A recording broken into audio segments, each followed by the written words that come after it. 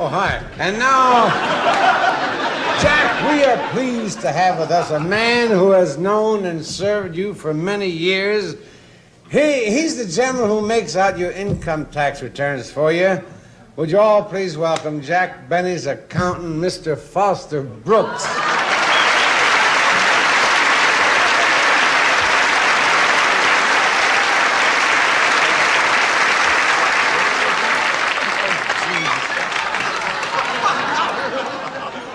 Thank you, Mr. Martin. It is, friends, a great honor and a privilege for me to be here tonight to pay tribute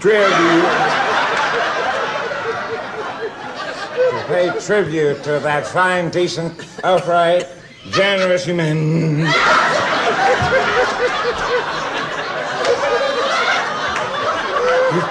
Humanitarian, Mr. Jack Benny.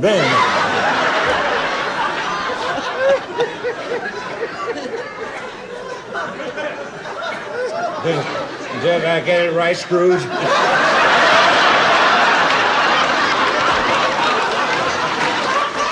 I believe you can tell a lot about the man by his income tax return. And so I brought along Mr. Benny's latest tax return. I'm sure that Mr. Benny will not mind if I read a few things.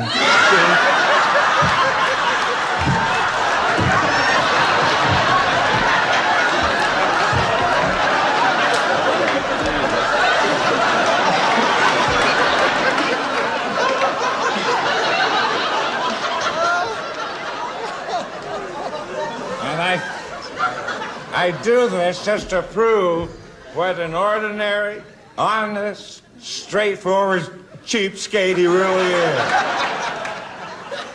Now, under income,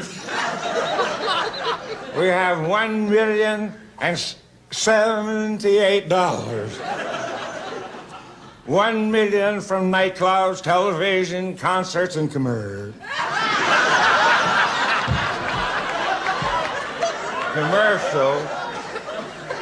And $78 from the return of empty soda bottles he collected in his neighborhood.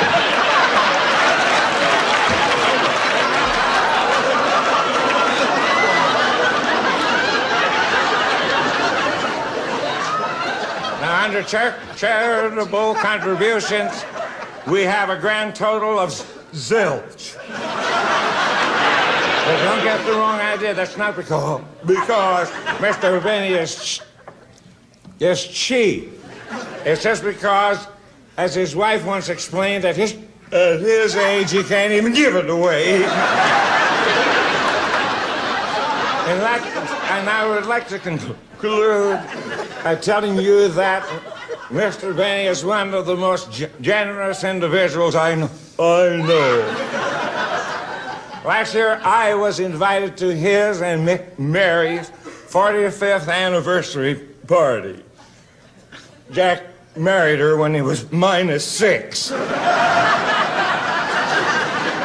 Anyway, in honor of the occasion, Jack threw this lavish banquet at McDonald's. And in the middle of the festivities,